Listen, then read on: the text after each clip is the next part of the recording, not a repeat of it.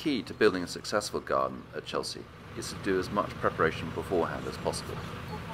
Each year, in the months before the show, we create mock-ups of the complex parts of the garden so that we can iron out any surprises. This year, we're building a section of Luciano Jubilee's concrete wall down at the nursery. With over 10 tons of concrete and tolerances of only a few millimetres, we need to make sure we know exactly what we plan to do when we get to the show.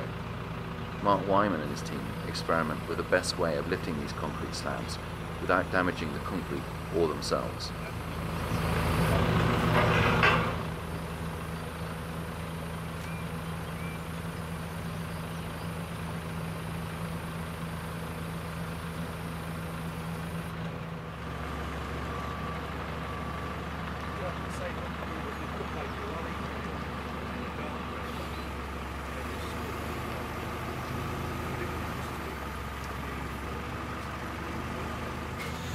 Okay, so we're down at Crocus.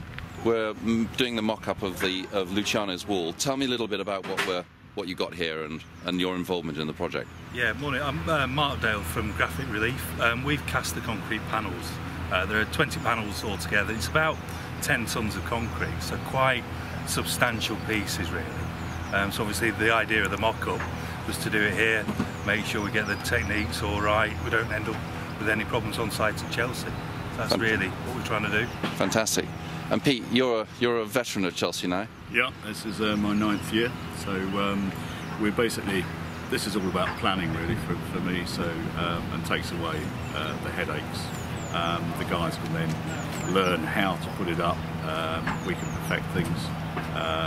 We don't have any unexpected problems hopefully there, and we can do it faster on site. We've only got 17 days to build the whole garden, so we need to be able to, to work it out quickly.